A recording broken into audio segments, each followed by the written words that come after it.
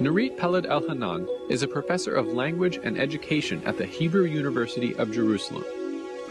Following the death of her 13-year-old daughter in a suicide bombing in 1997, she became an outspoken critic of the Israeli occupation. Peled-Elhanan's book, due out in November 2011, is entitled Palestine in Israeli School Books: Ideology and Propaganda in Education.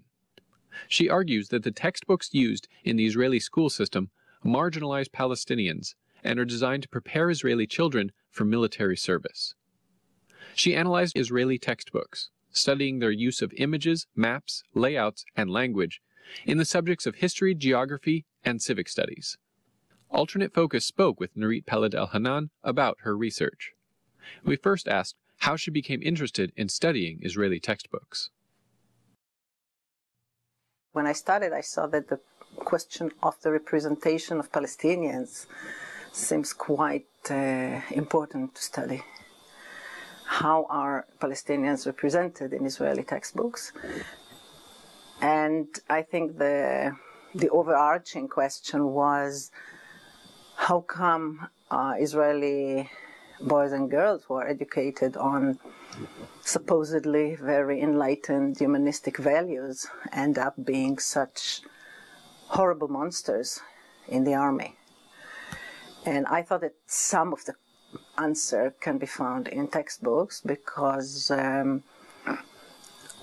textbooks are books that students must read for the examination, whether they like it or not. So, and I don't think there are many students that are interested in getting information about history and things like that from other sources. This is not in their interest. So the only thing they know is what they find in textbooks, what they are taught in class. So I thought it would be very interesting to see how Palestinians are represented, and because Israeli students are drafted to the army right after high school. A month after high school, a year after, but right after high school. So they go with this knowledge into the army. And since they never or hardly ever meet Palestinians face to face or speak to them, although they may live 50 to 100 meters from them, this is what they know.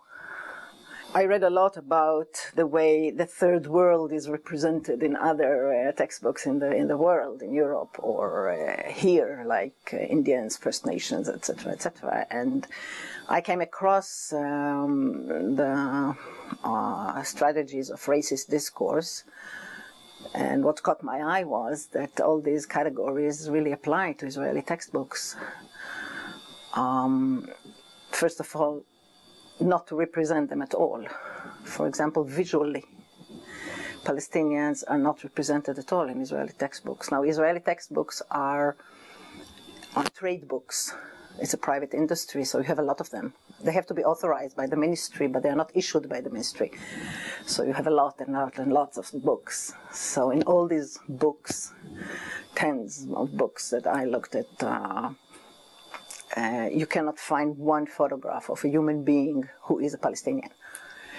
And if you think that we have 20% of Israeli citizens are Palestinians, not to speak about the Palestinians in the territories, in the occupied territories, who are about 5 million, it's a bit odd. You never see a Palestinian doctor or teacher or child. And the only way they are represented are as the problems and threats Israel considers them to be. For example, as terrorists, so you see face-covered figures, or as primitive farmers. You see farmers behind the primitive plow with oxen, or in racist cartoons that really look like Alibaba sort of cartoons that were painted and drawn by European artists in the 18th or 19th century, which don't represent anybody who really lives in Israel, but wherever they speak about the citizens of the state, of the Arab, what they call the Arab citizens, this is what you see, these images. So they're either refugees, primitive farmers, terrorists, or absent. For example, you can see, I don't know, in a chapter called The Refugee Problem, they show you an over-flooded street in a poor neighborhood with no people, and they tell you this is the Palestinian problem.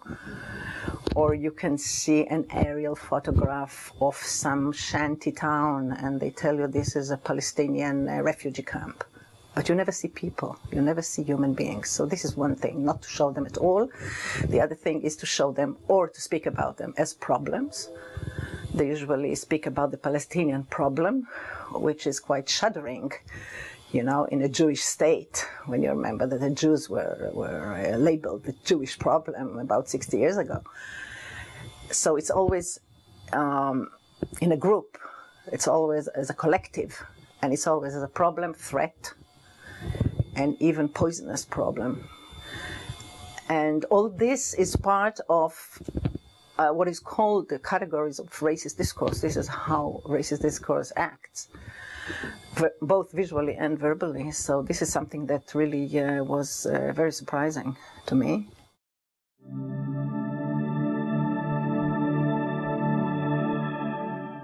Then I wanted to see, for example, in maps. So most books, when they show the map of Israel, they don't show the real borders of Israel. They include Palestine in it. They show you what is called the greater land of Israel. If you see, even the names of the books are never in geography, never the state of Israel, but the land of Israel, which is different. So I think we have like 3 generations of students who don't even know what the borders are. And the people who live in the territories, the non-Jews, they are always labeled non-Jews. So this is another racist way to label people as not us, not what they are, but what they are not. And these non-Jews who live in the territories are either presented as foreign labor, that coming into Israel to work, so like from Thailand or China, not people who really live in the place where they live, or they're not represented at all. Some maps tell you, for example, there are population maps in geography textbooks where the whole, what you should call Palestine, is a blank spot, no color, nothing, and they tell you for this area we have no data. So in a population map, if you have no data, it means there are no people there. And if it's colorless, it means that it is not inhabited. It's waiting to be inhabited, right? Or a map of employment. So you see the Israeli factories and plants in the occupied territories, in the colonies, but you don't see one Palestinian city or one Palestinian factory or one Palestinian institute or whatever, university. All these things are absent. I must say that I studied very profoundly, very deeply, 16 books, all published after the Oslo Agreement. I wanted to see if there was some change. And there was some change in the 90s, but today it's going backwards and backwards and backwards. And the most recent history school books are really, you can say, military manifests.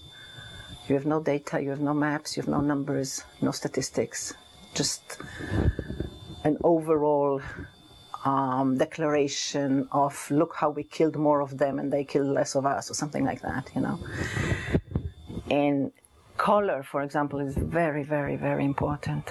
Whenever they show Palestinian villages or Israeli Arab villages, you see them in natural colors, which is olive green, dirt, yellow, you know. And these colors are the colors that rouse fear and alienation in Israelis, the natural colors of the country. Whenever they show Jewish settlements, they show them like Swiss villages, you know, saturated green and flowers, even it's in the Negev, in the desert. And there's a lot of literature about that in geography, what you do with colors, how you gain sympathy or antipathy towards the picture and what is represented in the picture. And it is very clear that in Israel, the natural colors of the country convey primitivism and non-progress. And the European Western colors brought by the Jews artificially are what you may label progress, you know.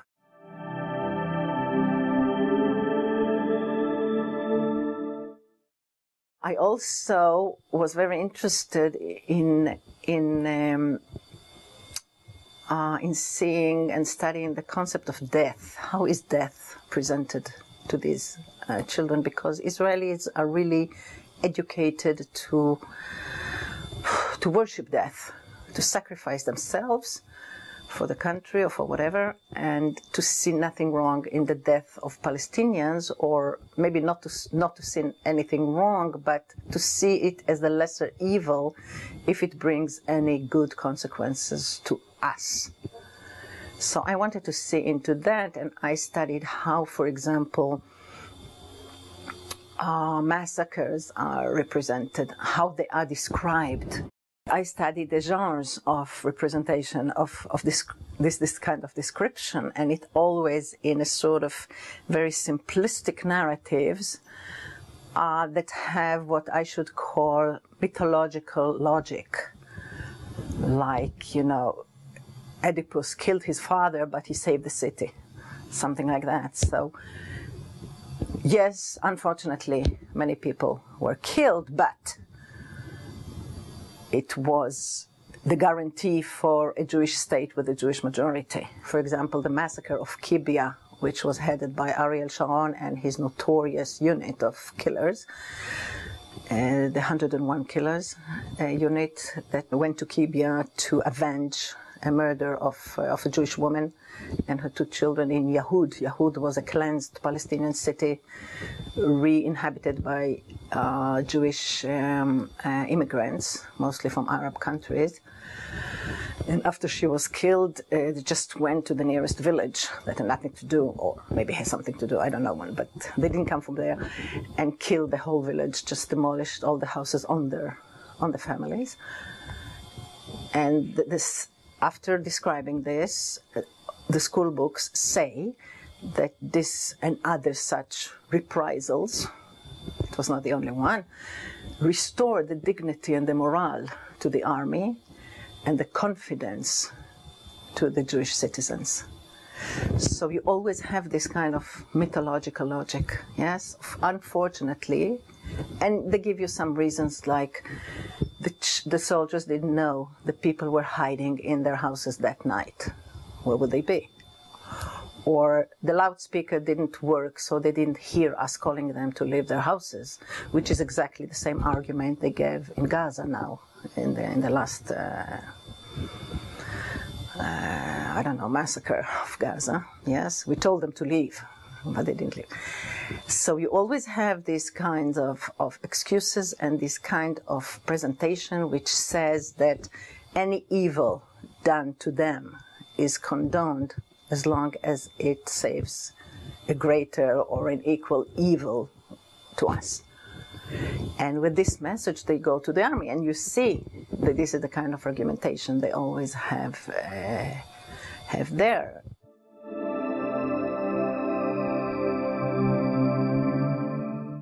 How is the history dealt in current school book?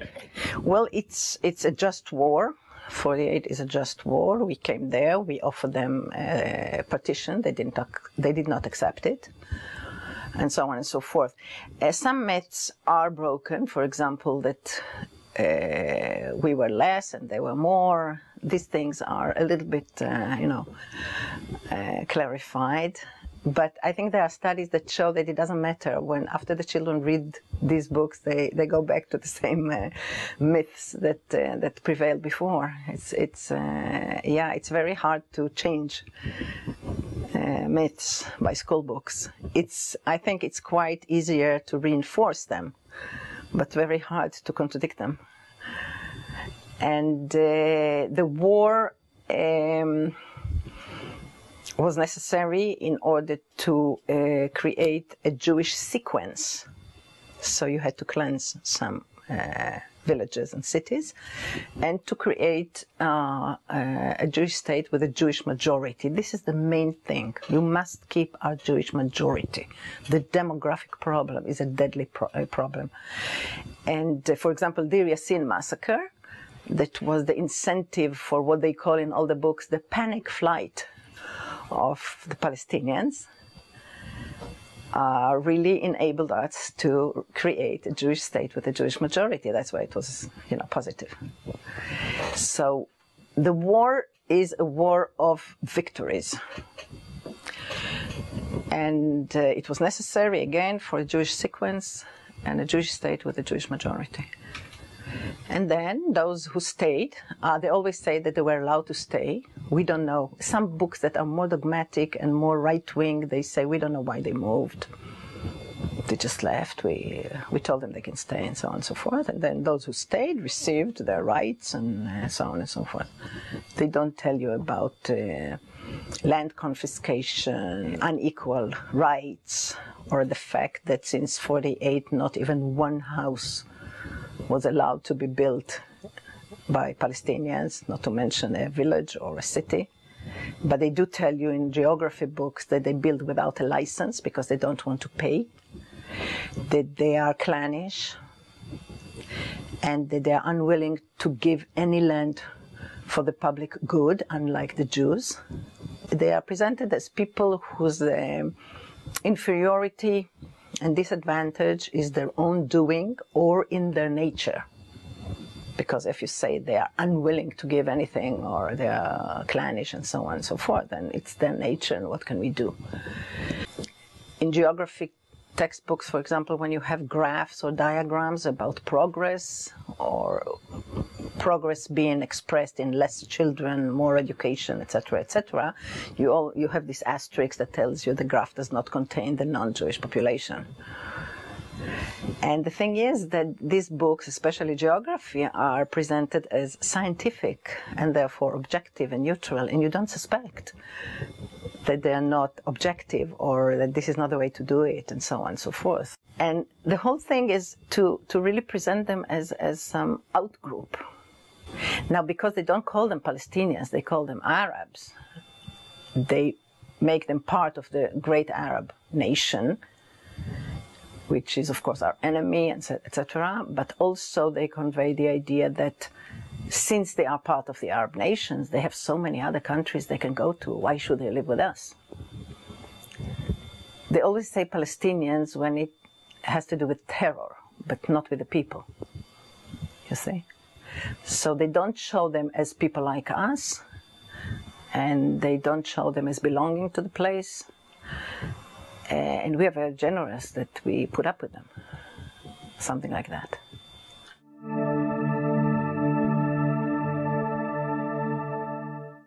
The whole education, everything that has to do with holidays, with memorial days, we have like 3 or 4 of them, the literature, the songs, the programs, everything is oriented towards the army. The army is like the peak of your education, the high point of what it's all about.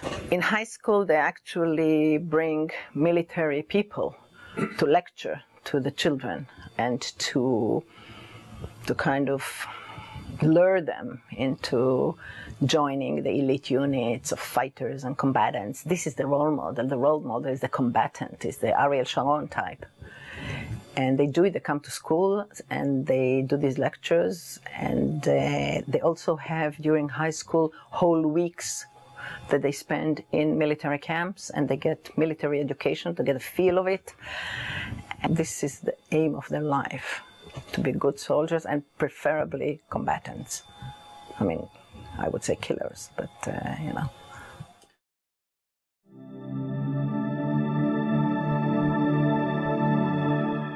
There was this book now that was published, and according to the curriculum, they had to give 2 points of view of some things. So regarding the refugee problem, they gave 2 points of view. And usually you see 2 points of view, so structurally this is what you see, but when you go into it, you see that they gave this Jewish historian against this Jewish historian, but they write on top Arab point of view or Palestinian point of view. Now this book really brought a Palestinian point of view of Walid Khalidi, and it was completely deauthorized, immediately collected off the shelves, ground, and the condition to get it back in a newer version, was to put in the Arab point of view an Israeli historian. Anybody can write a book. Most books are not written by professional historians. Some are, like Eyal Naveh or Eli Bar-Navi, these people. But some are written by teachers or people who just want to, history teachers, geography teachers, and so on and so forth. Now, they can write a book, and then they have to put it up to authorization. And you have committees. You have 4 to 7 committees sometimes to approve the book. For example, I used to get books to approve of literacy. So they give me a form, and I have to fill up the form and say, do I recommend it or not recommend it, or do I recommend to grind it, something like that.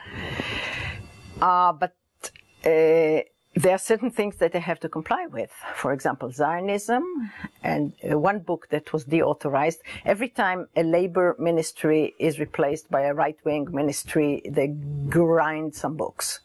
One, at least. And one that was ground was by Dan Yacobi, who is a history teacher. And they said that he does not emphasize enough Zionism as the redemption of the Jewish people. But I saw other things that he does that I think made his verdict. First of all, he calls the conflict the Zionist-Palestinian conflict and not the Jewish-Arab conflict as the others. He puts some Palestinian names on places. For example, he said the village of En Hod that turned into the Jewish village of Ein Hod. You don't find it in other books. And he's the only one who put a map of the route of escape of Palestinian refugees. So I think these are the reasons it was deauthorized, taken off the shelves, ground. I think they put it in machines and they grind it. I don't know, because I asked for the ground book, the second one, and in the publishing house, and they said it's no more. We don't have even one copy. I think they're lying, but never mind. But then I found out that one of the writers was a student of mine, so I got a PDF and I could see the changes that were made. But yeah, they grind it, and the stores are not allowed to sell it anymore. One newspaper, Jerusalem local newspaper, said, the famous phrase where you burn books, you'll end up burning people, and showing the Kristallnacht, Nazi Kristallnacht, and so on and so forth. It's very, very dangerous. And I must say that I have students, from all parts of society, but I had one student who was a settler and very Orthodox Jew and very right-wing. And she came to me with this item, and she said, "This is horrible. We have reached a horrible point if we grind books." You see, it's horrible, really. It's everybody thinks that, even people who don't agree with the book. As far as I know, they have ground 2 books. One which is called The World of Change by Dan Yacobi, 2001. And one that is called Building a Nation in the Middle East, that was published by the Shazar Institute for Jewish Studies. It was ground 2009 in July and was republished in a new version September. So they didn't lose the academic year. You see, they wanted to sell it to high schools. This was the main thing. So they complied very quickly. Very quickly. And I know personally some of the writers of the books, and sometimes I challenge them and I say, "How could you write that?" And he said, "Because I had to be authorized. Because I had to be authorized. How can you write that the Kibbutz massacre restored the confidence of the citizens?" So this is what you have to do.